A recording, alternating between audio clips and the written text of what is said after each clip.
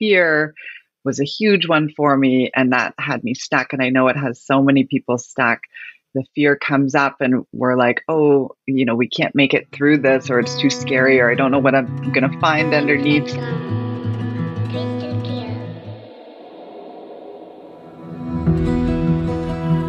Welcome to Our Power is Within. I'm your host, HeartMath, and my mission for this podcast is to inspire you to take your power back and to realize that you are the healer that you've been looking for all along.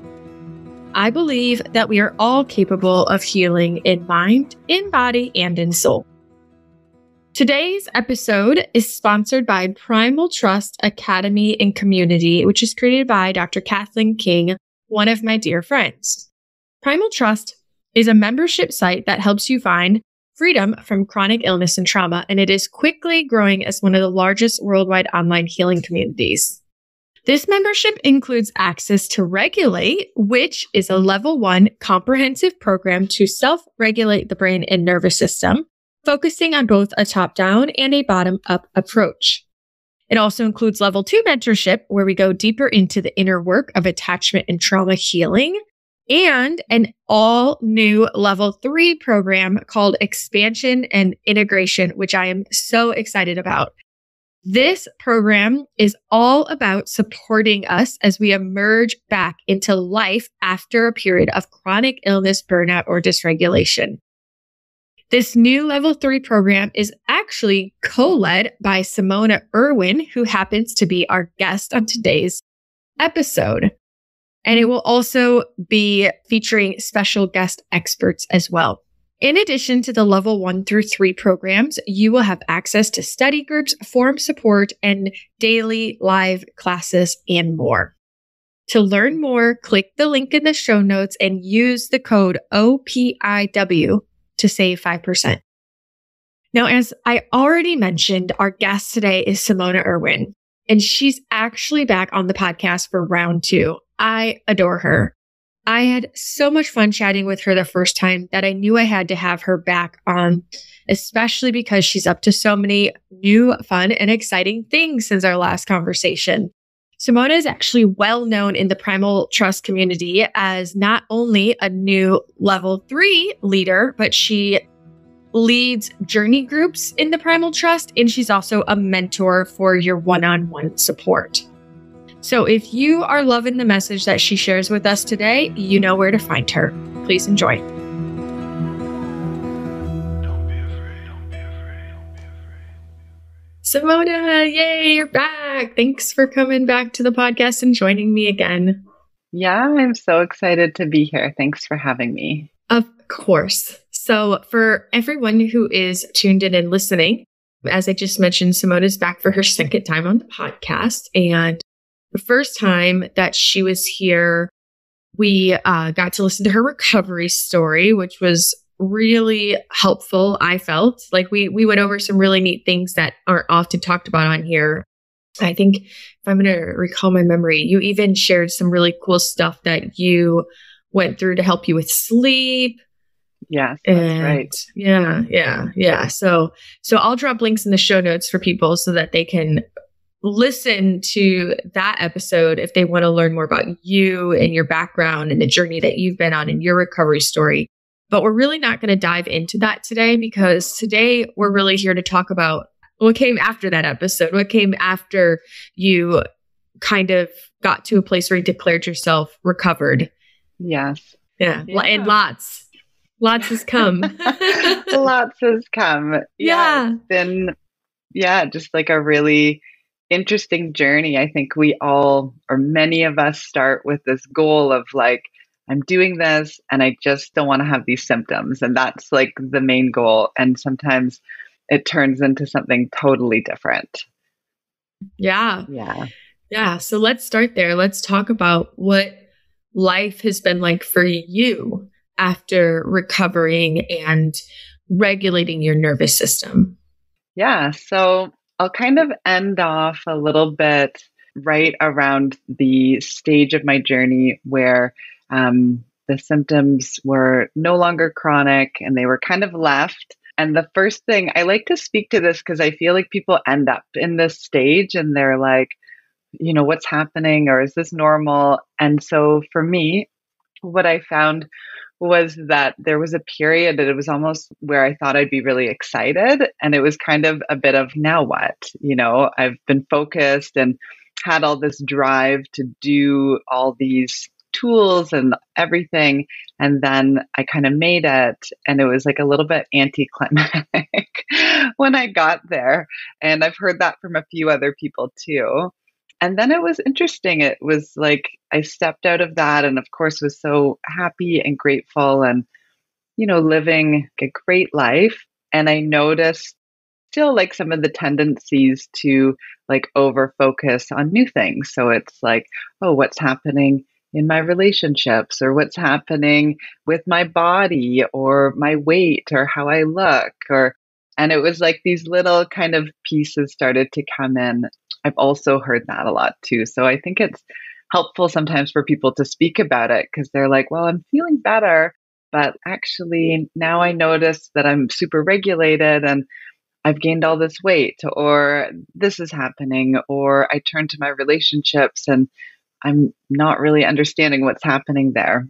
So for me, that was really true and kind of brought me to, I guess, like the next stage of the journey, which was just a much more deeper dive into myself and my authenticity, who I wanted to kind of show up as in my life and, work, and kind of all those things came up.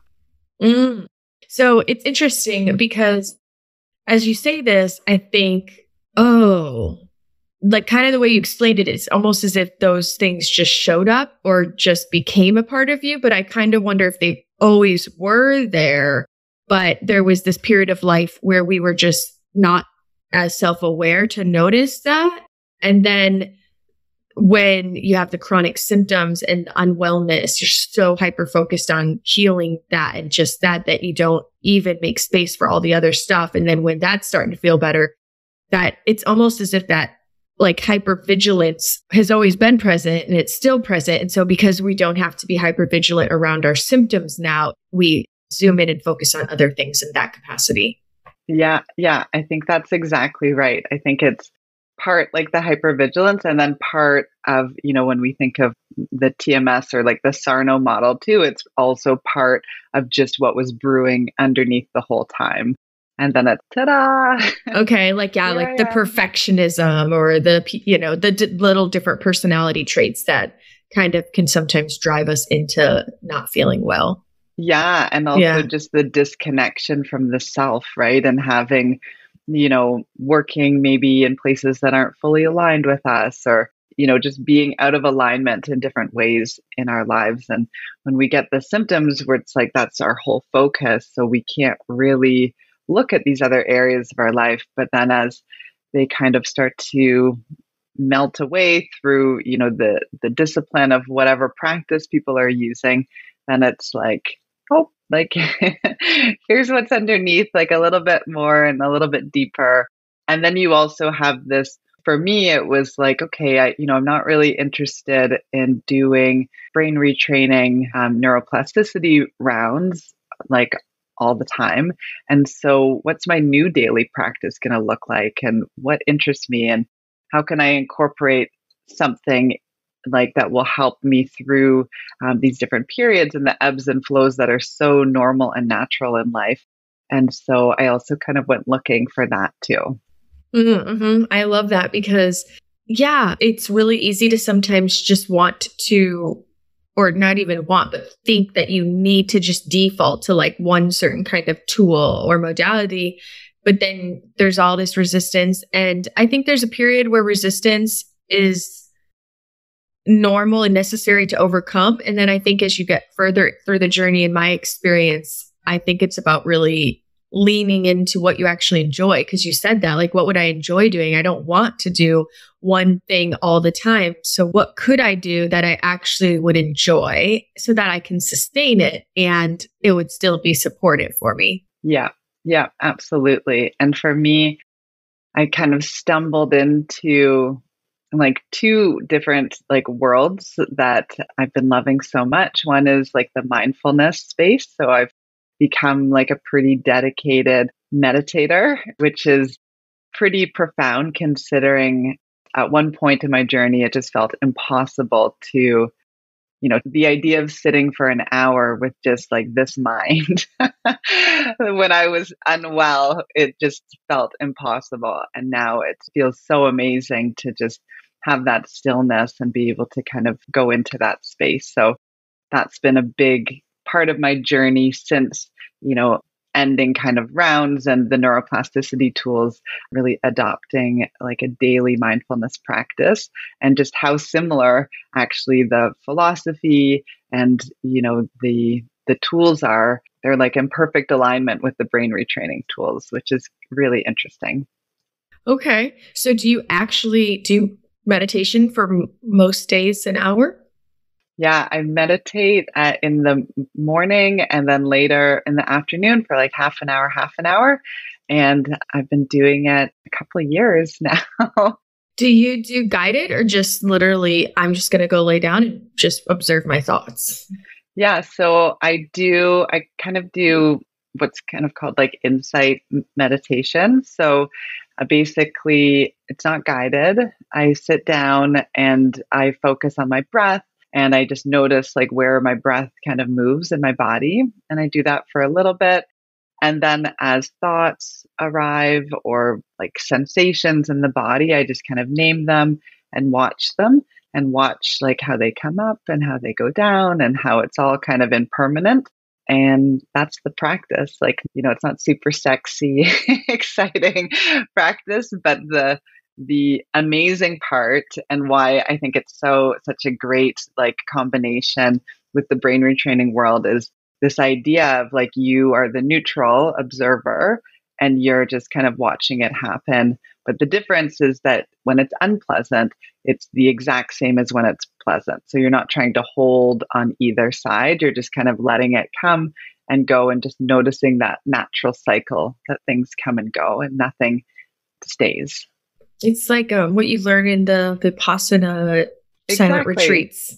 Yep, Yeah, that's exactly right. Yeah, and in a sense, if you really start thinking about it, there's so much overlap in so many tools.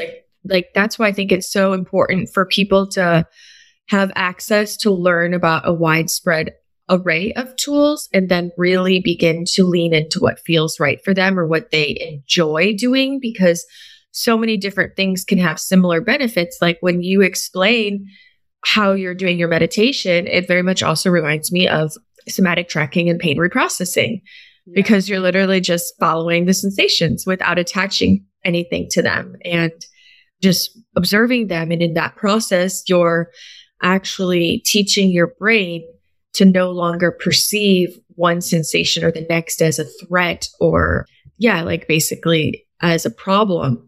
And when you're doing the meditation that you're doing, it's essentially the same thing, because you're not attaching or labeling them as good, bad, right, or wrong. Maybe the brain already has like a danger message going down, which creates a sensation, but you're not feeding into it and sending a message back.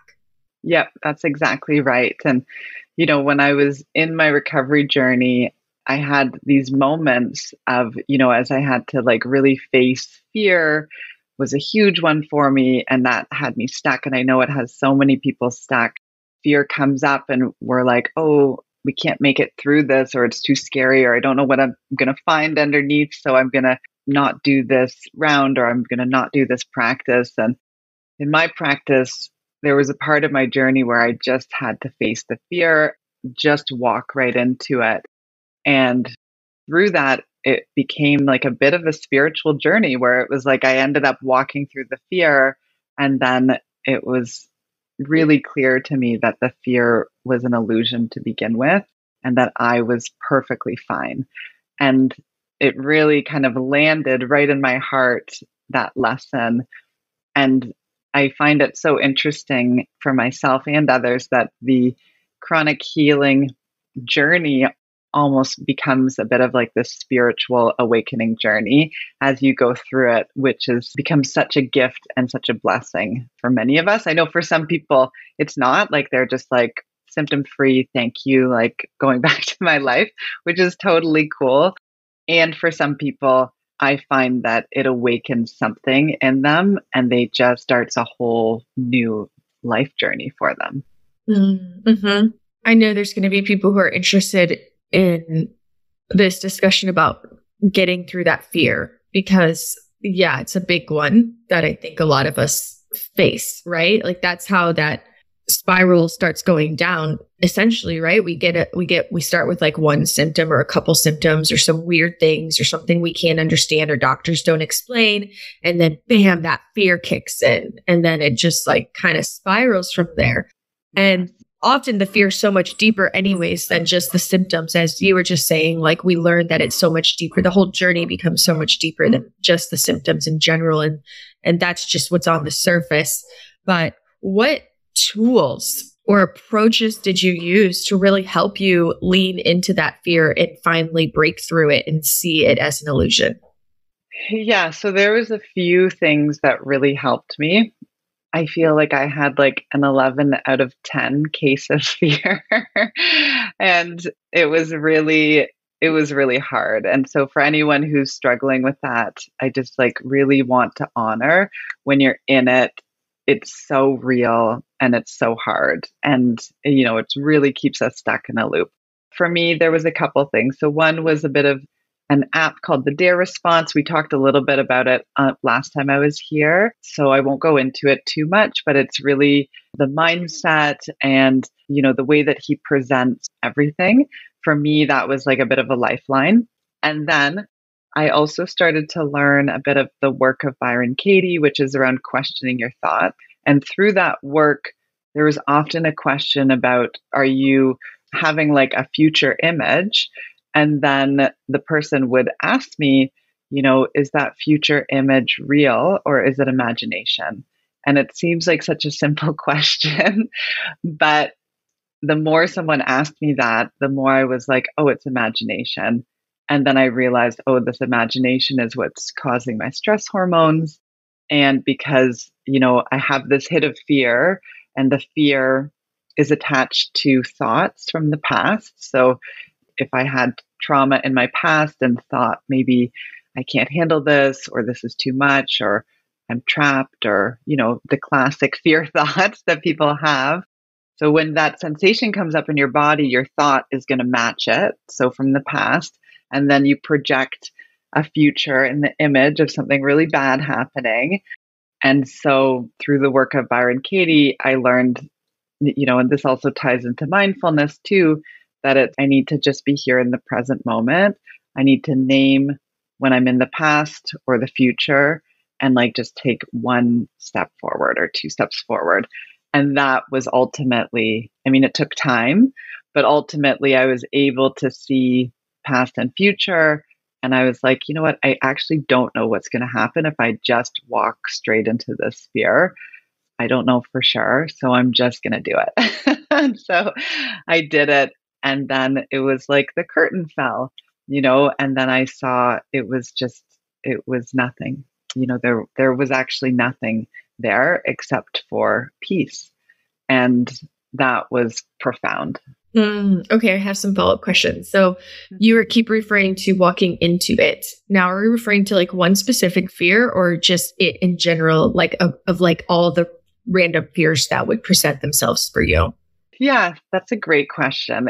For me, it was kind of one at a time. So sometimes it was purposeful, or sometimes I would be doing my neuroplasticity practice and fear would come up in it. But I know that happens to a lot of people. So I'm doing my visualization, or I get to a place of, peace in my happy visualization. And then it's like some tremendous fear shows up, or a thought of something terrible shows up. And what I learned is that I actually needed to kind of call it up when it came, welcome it, and just be like, you get to be here with me, and just like really put my focus on it and just basically completely surrender to it. So it's kind of funny that I keep saying walking in. It's a little bit of both. It's like walking and then surrender, and walking and surrender. It's a little bit of like a dance that you kind of do with it until you start to see that it's not as serious. as your mind would like you to believe. Yeah. So when you do the work with the inquiry work of Byron Katie, are you doing this on yourself or do you have somebody guiding you? Yeah, so I often do it on my own. There's like 4 questions, and we can put the link in the show notes to the questions, but it's basically, is it true? Can I know for sure that this is true? And then it's somatically, like, what does it feel like when I believe that this thought? And then who would I be without this thought? And so it's just, I would often do it with myself and I would just ask. And what I noticed was when I got to that last question of like, who would I be? For example, if I had some sort of fear come up and the fear is, you shouldn't do this or else you're not going to be able to sleep tonight or something like that. Right. So then I would go through it and it's, well, can I know for sure that that's true? And it's like, no, I could never know. And then what's it like when I believe it? I notice that I have these images of me not sleeping at night. I'd be like, well, are those imagination? And it's like, that's imagination. And then who would I be if that thought didn't even pop up? Well, I would just do this thing and I'd be happy. So then I would follow that and I'd be like, okay, I'm just going to do it. I'm not going to stop myself based on an imagination of the future. Yeah. Because, that's the thing. That's why they say we're so powerful and we're always creating consciously or unconsciously, because that's where that unconscious creation kicks in, right? Like you're imagining that you're not going to be able to sleep tonight. And then you don't do the thing you really want to do. And then because you spent all this time and effort imagining, maybe even unconsciously that you couldn't sleep, and then you don't sleep, and then you justify, like you validate that. You're like, oh, see, I knew I wouldn't be able to sleep. And you didn't even do the thing and you still didn't sleep. So we're just like getting stuck in this like constant creation. And so it's, in a sense, it's visualizing, right? Everyone's like, when brain retraining, everyone is so resistant to visualization. Not everyone, but there's quite a lot of people that are so resistant to visualization. I was one of them at first, and I thought I couldn't visualize until I realized, oh my gosh, we're literally all visualizing all the time. And a lot of it is very unconscious and exactly what we don't want. Like you said, the fear thoughts and visuals that come into our mind. And we're just making a conscious choice to now shift what we visualize and focus on. Yes, that's exactly right. Yeah. I spend so much time visualizing the worst case scenario or things like, someone says something to us and we say like, oh, that means that they don't like us. And then we imagine that they don't like us and we react based on a thought. And when we always react as based on our thinking, it's like we never even get to know another person. We're never in the present moment, because we're always in this reactive state and protective. And then we delete things from our lives, like people or foods or situations. It's like, oh, that's going to hurt me. That's going to hurt me. So I'm going to like be super small in the corner. And then that's, I think, how many of us find ourselves in these chronic conditions, because we end up fear, attention, and making our lives really small. Yeah. So, okay, I have 2 more questions following up to this conversation. You were talking about how you can sometimes just notice, oh, that's actually past. Oh, that's future. Like that's not even a reality. That hasn't happened. Do you ever do that in your meditations? Because in your meditations, you like notice where your breath is. And, you notice the sensation. You notice it come. You notice it go. Like you notice that thought, that sensation. Do you also notice like, oh, past, oh, future? Like, do you ever do that? Yeah. Yes, very much. And it's for me, it's been a huge part of my practice. And also really like learning, for me at least, it's like almost everything is from our past, even like the definition of words, or, if someone raises an eyebrow and in our past, someone has raised an eyebrow right before they yelled at us, right? Then we're like, we see that and we're like, oh, that person hates me, right? And again, it's just from the past. Like we actually have no idea in the moment. And that's the way our brains work. It's like they pick these conditionings up to try to keep us safe, or so we understand social cues. And obviously a lot of that is super important. But when we question it, we start to realize like, I'm actually putting a lot of belief and conditioning onto the present moment. And so the mindfulness work and kind of the thought watching work is really about removing some of that conditioning and just being like, okay, what is here right now? Like, and it's usually sensation that comes and goes, thoughts that come and go, and it's nothing so intensely serious that we need to worry about it. Mm-hmm. Yeah. And I just want to like normalize it for people, for anyone who's listening, because I know how often in this journey we can feel so alone and like something's wrong with us.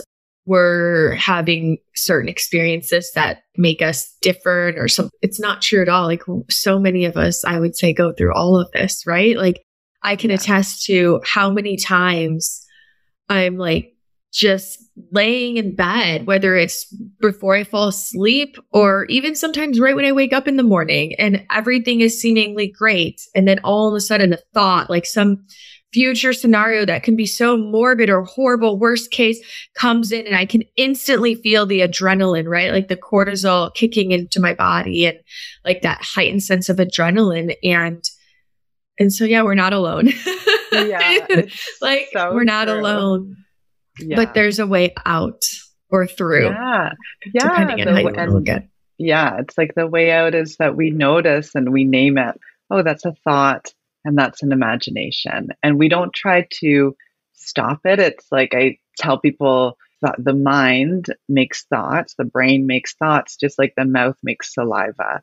And it's going to happen forever. And it's not personal and it's not necessarily meaningful, but its job is to make thoughts and it's always going to make thoughts. And so our job is to decide, if we're interested in a thought or not, and if we need to kind of follow it through this whole imagination or not. Yeah, I love that. So other than your meditation, what else do you do daily? Or is it more less routine and more dependent day to day on what you feel you need?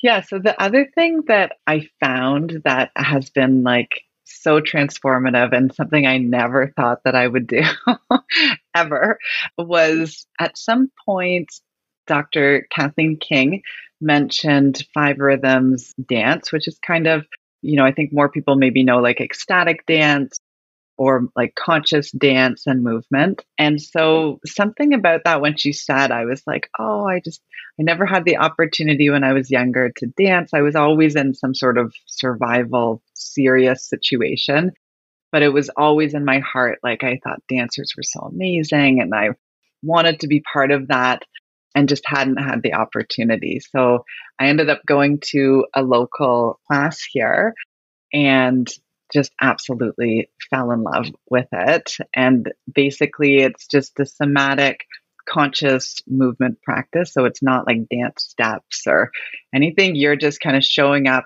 There's this wave of music, which is like actually quite similar to like the sympathetic wave, where it starts slow and goes really kind of high and a bit chaotic and then down to total stillness.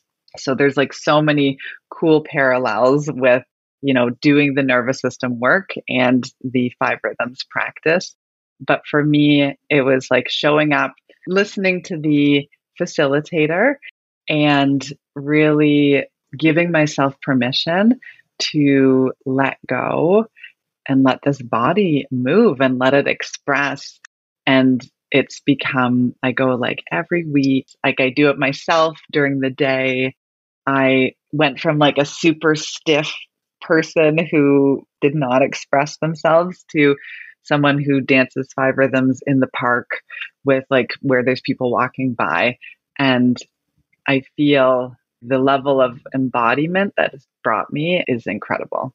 Yeah, it sounds freeing, right? Like I could imagine going to like my first class and being so like stiff and like, there's this feeling inside of you like you do want to move, but you're worried about what everyone else is thinking, even though they're just moving, Yeah, exactly. Yeah. Like anytime I've ever gone to like concerts and stuff and I watch like the people who just move wild and crazy and I'm always like, wow, you're amazing. That's so cool. Like I know that is these people. When I saw like the facilitator, the first time she kind of like demonstrated the five rhythms, I was like, this is someone who knows her body in a way that I can't even comprehend at this time. Like, even with all the practices that I had done and, all the spiritual work and stuff I had done my whole life, I was not in my body the way, her or like the other kind of longer term dancers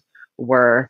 It was so inspiring. I was like, I want that. I want to be one of those people who dances freely at concerts and it feels myself and knows myself. So I've been doing that for like a year and a half, and it has been so transformative. And also it's like it helps you release, it helps you release stored issues in your tissues.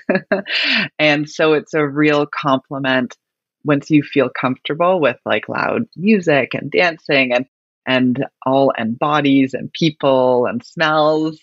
I really, really encourage people to try some sort of conscious dance or conscious movement practice because it's a game changer to get to know this body. Mm-hmm. And so when you're dancing, it's not about worrying about how you look when you're dancing or how you're moving or if you're doing a cool move. It's just about allowing your body to move in the way it wants to move. Yeah, that's right. And sometimes it's like weird, right? Like sometimes you look a little bit weird or, sometimes it is really beautiful. Sometimes you're kind of like, you roll on the ground a little bit or you just move one hand or one finger. It's really interesting because as you do it more, it's like you almost hear how your body wants to move and you're willing to do it. And then that connects you further with your body. Or sometimes it's like you're inspired. Sometimes we dance outside and it's like, oh, we move like the wind or like the trees, and you kind of pick up on things or the group in a different way, and you find yourself dancing with people or around them. And it's like there's this level of connection and embodiment that personally I haven't experienced in any other type of community. So it's very special. Nice. I wonder if people can find like online videos on YouTube if they're not at a place in their journey where they're ready to go somewhere.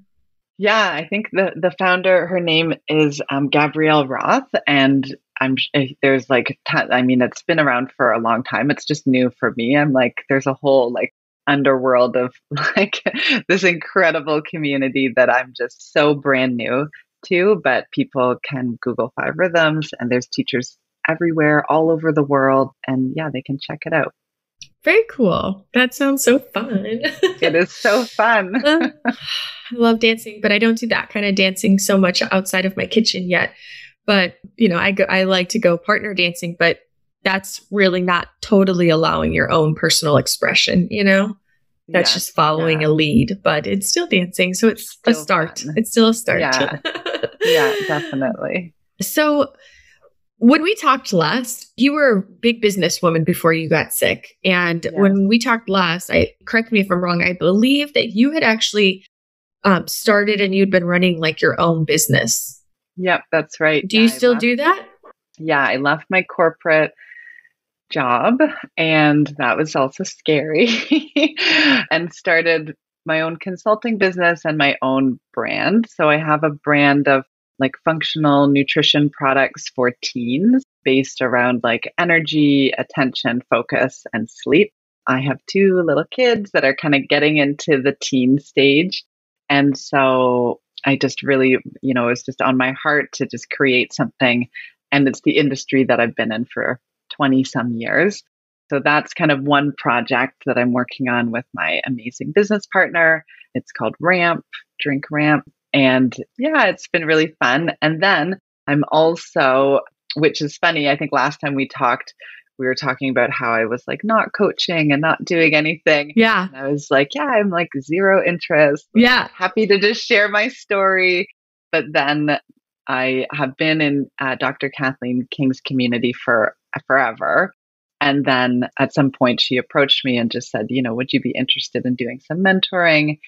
And then so I was like, okay, sure, I'll try it out. And then that became pretty huge that now it's turned into journey groups within her platform and teaching classes there and teaching the mentorship partially too. So that's also really blossomed. Yeah. Tell me more. I was interested. I knew you were doing all the Dr. Kat stuff, but I was like, oh, I wonder if she still has her business or if she gave that up or if this is like kind of like another side passion project as well. Yeah, so I'm doing both. think we talked about before, just like I really had a tendency for workaholism and just this really intense giving of myself to work, but without necessarily getting a lot back from it.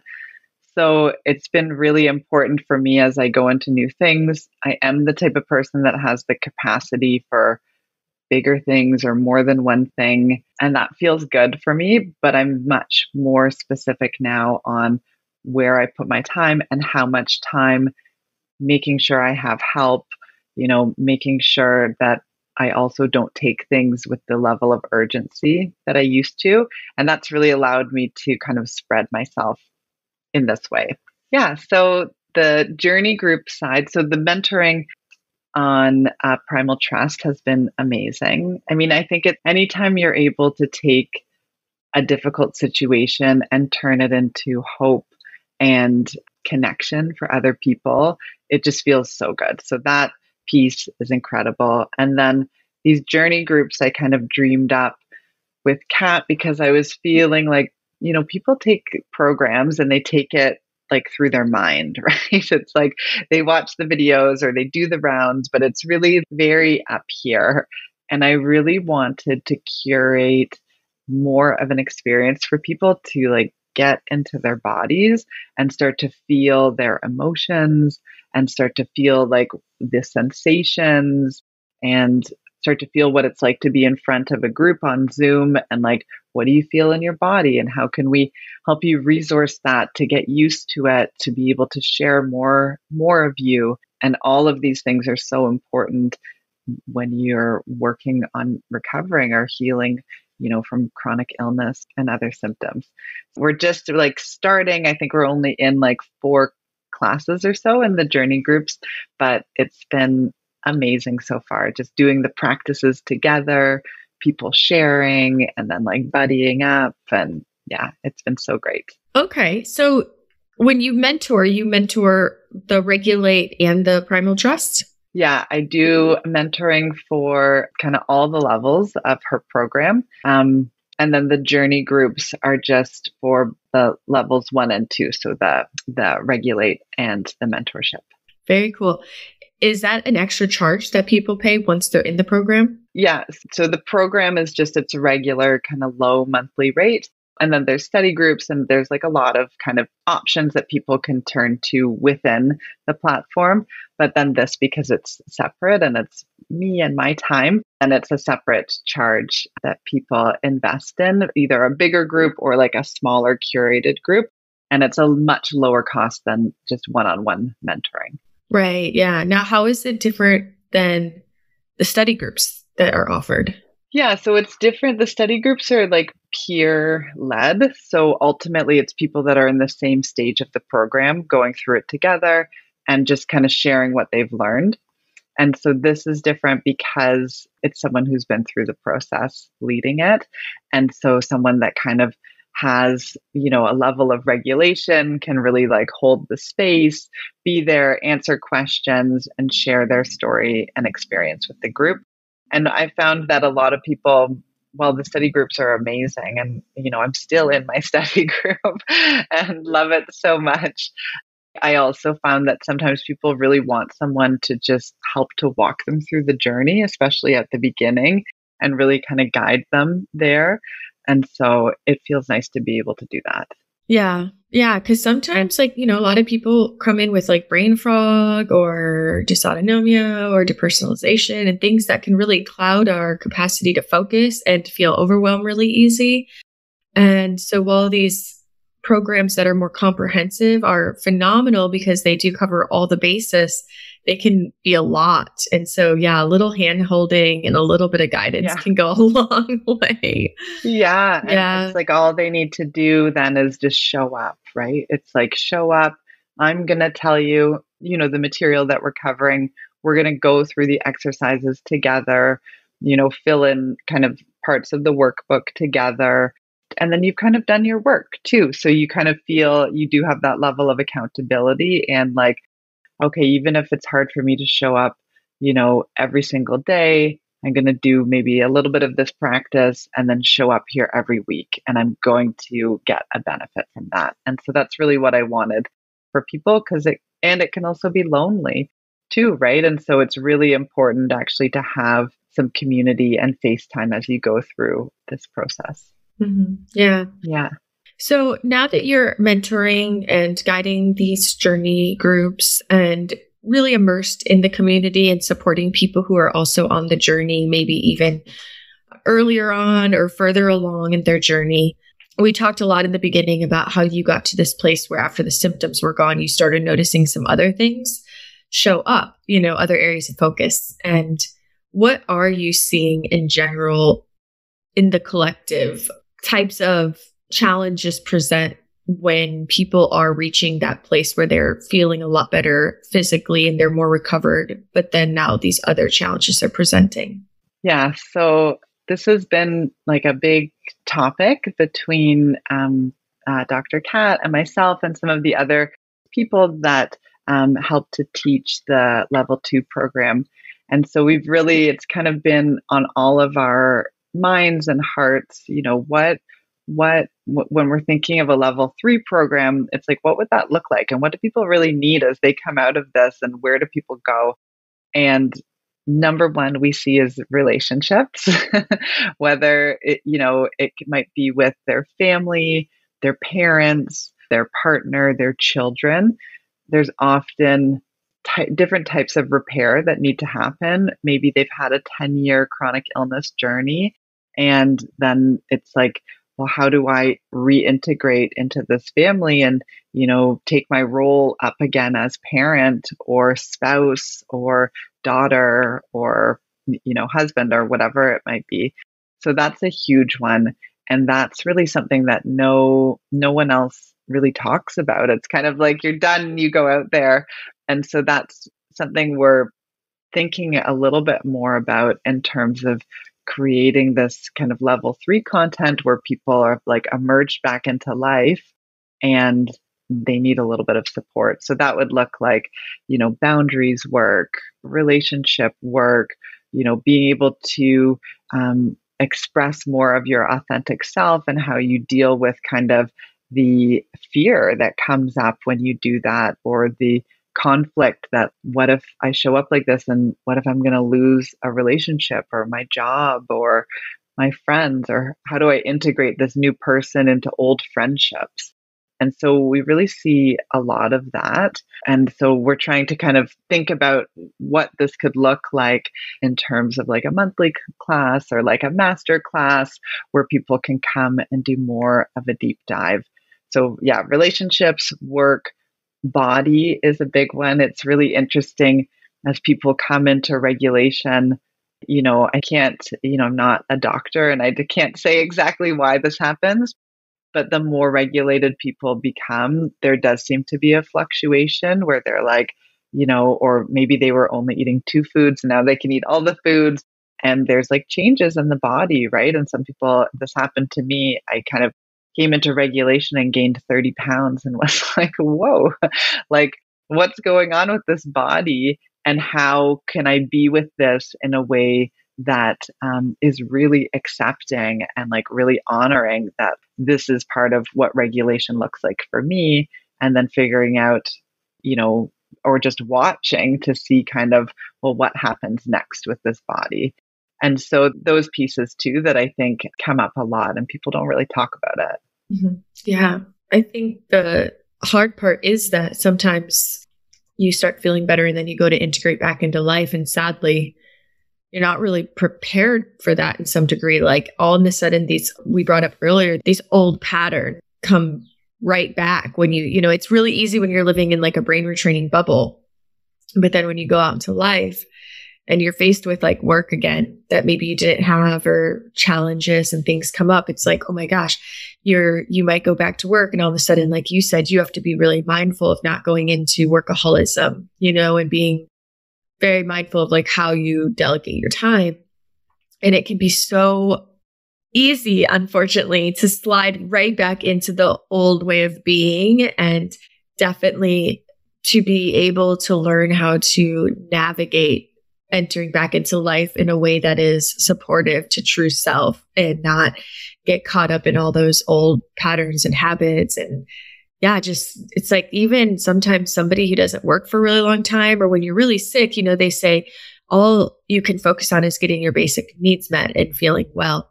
And so you're not dreaming big. And so many of us lose sight of like, who do I want to be when I grow up? Like, what do I even want to do on the other side? What would make me happy? What would bring me joy? And that's all so many opportunities to inquire and dive into and learn and express. Yeah, absolutely. It's such a big one. It's like, work is such a great example. It's like we go back into work and we come in with the same energy. So maybe we have a hard time saying no because we can't really embody the emotion of like rejection or conflict. We can't handle that yet. And then what happens is our symptoms, poke up again.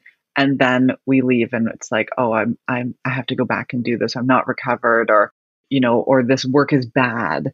Right. And so part of what I hope to kind of inspire people with is like, it's not necessarily that the work is bad or the relationship is bad or this or that, but there's just going to be a period of like learning how to bring more of yourself. And then there's going to be a learning of what emotions are still challenging for you to embody and hold and be with. Because once we can tolerate a little bit of rejection or a little bit of uncertainty or a little bit of fear, it actually becomes much easier to show up in these situations and have a boundary or state a need. And then when we show up with boundaries and needs, the situation actually becomes more pleasant for us and we don't have to leave it. Yeah. Yeah. Speaking of like boundaries and emotions and being able to hold space for emotions, what insights could you give for somebody who has done a lot of this work and they're kind of at this place we're talking about and they're kind of starting to become aware of this next layer, of healing opportunities.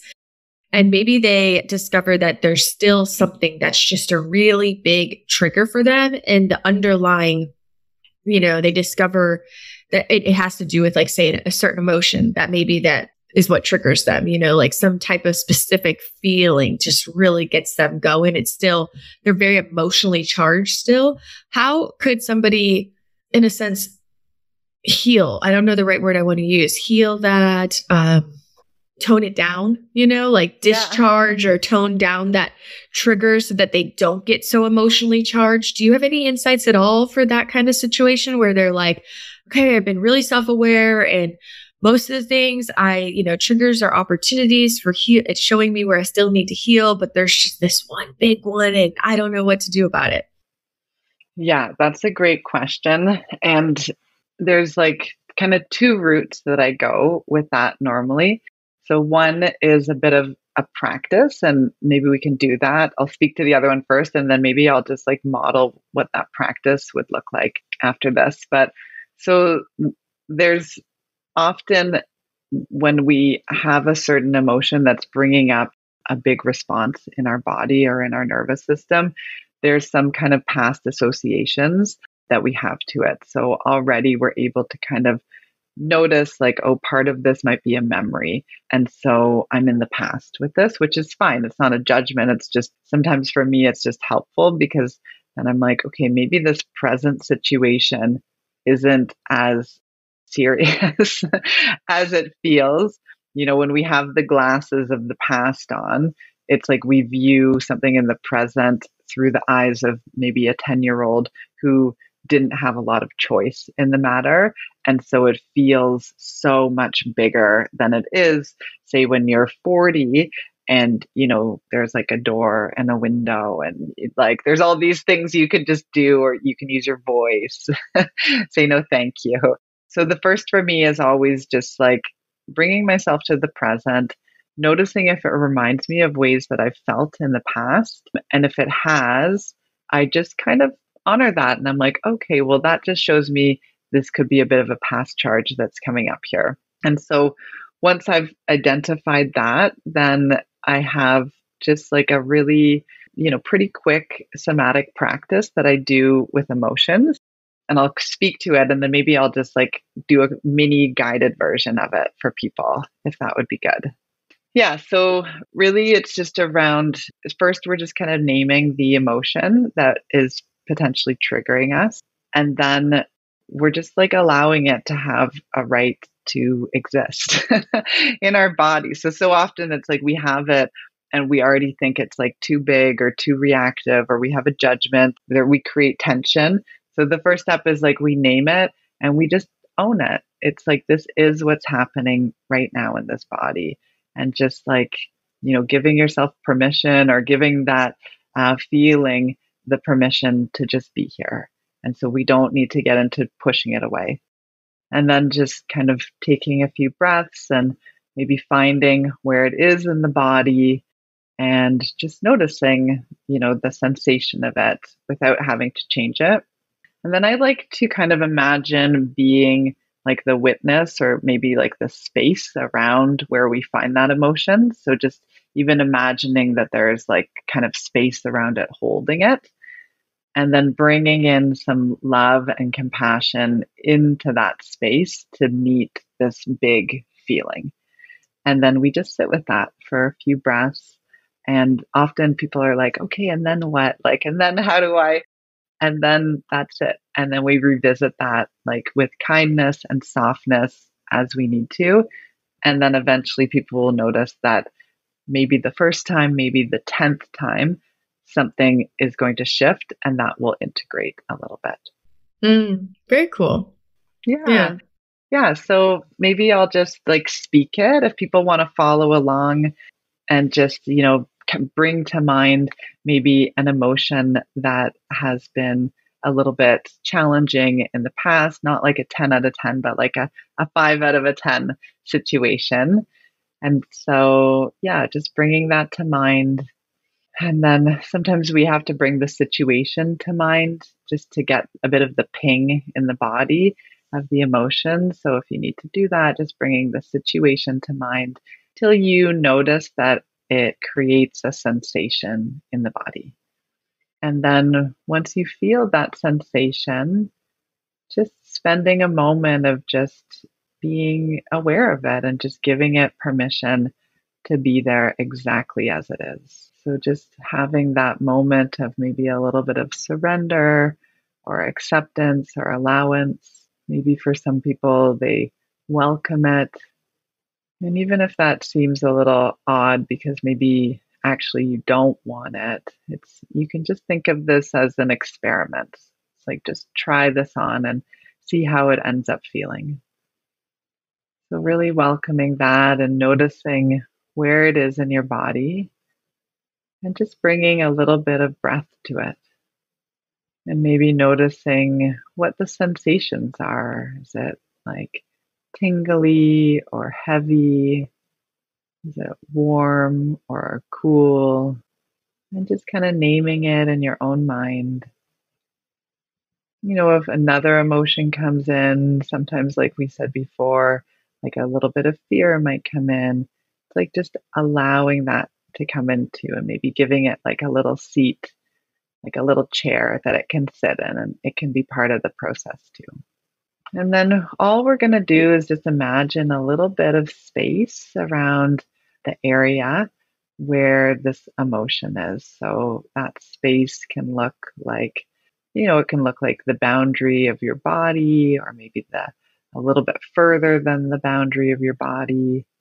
It's almost as if you're kind of like holding your arms out around the area where you feel the sensation. And like you're just kind of putting your hands on either side of it and kind of holding that space for it. And just breathing into it and not needing to do anything other than just noticing that it's there and just holding that space. And then the final step of it is just to bring some gentle compassion or some love, or if that's out of reach, just maybe a gentle smile to the face, and imagining that smile kind of shining down in this area, and just filling that whole area with love or compassion or that gentle smile. And not to change it, not to make it different, but just really to be with it and just resource it with this love and compassion. And if you're doing this practice, you can stay in this for as long as you want to, but just for time here, just taking one final breath and maybe putting your hands on the area of your body where you felt that and kind of just giving it a rub or patting it back in. And then coming back. So that's just kind of a quick version of, maybe anger or fear or rejection, irritation, any of those things as they come up. And I think that was just like 4 minutes long. It's like, I'm going to name it, I'm going to notice it, I'm going to allow it to be here, and then meet it with love or compassion and just hold it and then just see what happens. How can people get a hold of you? Where can they find you in this world? Yeah, so on Instagram, I have a Instagram associated kind of with this nervous system work and the mindfulness and the inquiry work, which is turning towards. I'm coaching for the Primal Trust community, so that I think is primaltrust.org, or look at the show notes to make sure that that's right.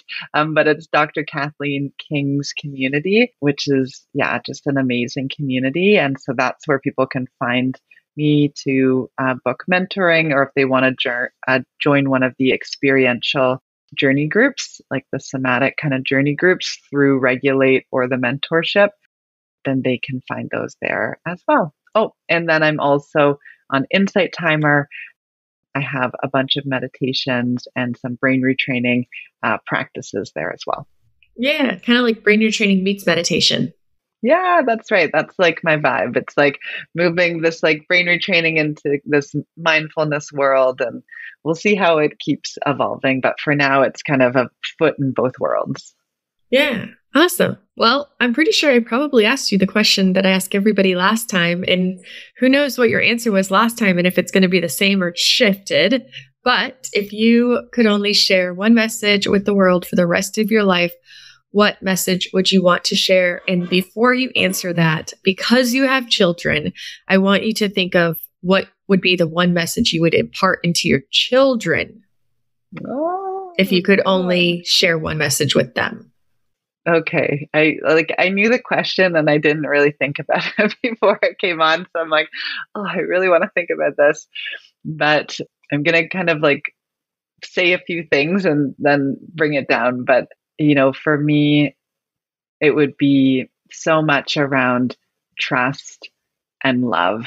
And it's like what I've learned in this journey is even the hardest things that happened, so much is really coming from love, like the love of our parts and our nervous system and our body, and this guidance to change our lives for the better. So I think it's like very cheesy, and Simona, 3 or 4 years ago would be like, oh my God, like, no. But I think it's really like, it's all from love. Like it really is all from love, and it is all love. And yeah, that might not ring true for people right now in the middle of the journey, but I do promise that you get to a point where you look back and you just see how deeply you were being loved through the whole journey, and that it's really always for us to land somewhere more aligned and better. Mm-hmm. Awesome. Thank you.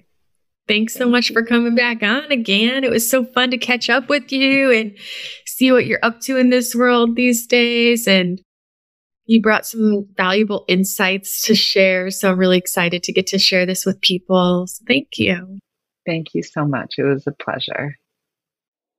Friends, that is all for today. I hope that with every episode, you find value or new insights to apply to your healing journey and ways to support yourself. Maybe you find a person who really resonates for you. That is my hope each and every episode. And if you do find value in this podcast, please remember that you can help support future episodes for as little as 99 cents per month. There is a link in the show notes called Support This Podcast. Also, if you haven't done so yet, Just a friendly reminder to please consider leaving a 5-star review on Apple Podcasts so that new future listeners can find this podcast and also learn that healing is possible for them too. Follow me on Our Powers Within on Instagram to join me in the weekly challenges. And until next time, make this week great. The dog within my dog is where I found